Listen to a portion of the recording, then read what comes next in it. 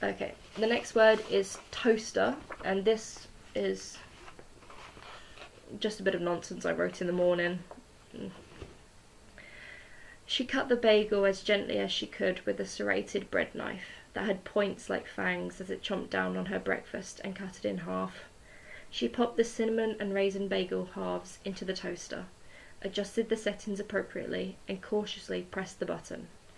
As she waited for her delectable food, she grabbed 2 coffee pods, which would work together with her Dolce Gusto coffee maker to create an amazing cup of Starbucks' finest caramel macchiato coffee.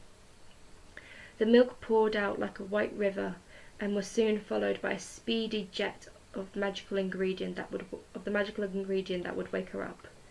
She threw the pods into the bin and stirred her coffee gently, only adding 1 drop of sweetener into the drink. Before she could even take the smallest sip of the magic potion, the bagels jumped out of the toaster screaming about the heat.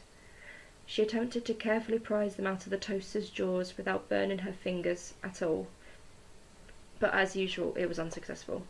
She rubbed her sore fingers and licked them clean like a cat as she made her way to the fridge for the margarine. She scraped what she could out of the almost empty tub and slathered it across her bagels. She watched the margarine melt into the bread and dribble off the sides. She quickly added margarine to the shopping list on the side, where she made her way with her coffee and bagel into the living room. While she ate, she mindlessly watched one of the sitcoms she enjoys before turning it over to the news and regretting the action almost immediately.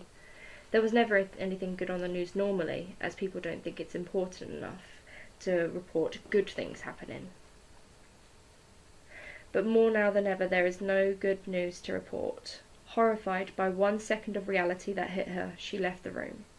She headed back to the kitchen, put her plate away in the dishwasher, and left her mug on the coffee machine pad for later. She turned to the toaster and coffee machine and thanked them for their delicious teamwork before heading to her room to get dressed. She quickly made her bed, gently arranged Stitch and Eeyore properly so that they sat up and threw on the clothes from yesterday, as it was the pile nearest to her. She was wearing flowing yoga bottoms that made her feel like a genie, and a black jumper that said in bold, little black sweat on it. She made her way back to the living room with her laptop, glasses case and phone in tow. She settled down and opened up her laptop. As she waited impatiently for the pinwheel to stop turning and load, she checked the list of notifications on her phone. There were multiple emails, YouTube recommendations, Facebook requests and fan fiction updates. But one of those notifications drew her attention. It said that someone that she had never met from an entirely different continent had read her story online and liked it. That warmed her heart and made her day, despite it still being mid-morning. She smiled, opened up a Word document and set to work, creating worlds, characters and places for both her and you to fall in love with.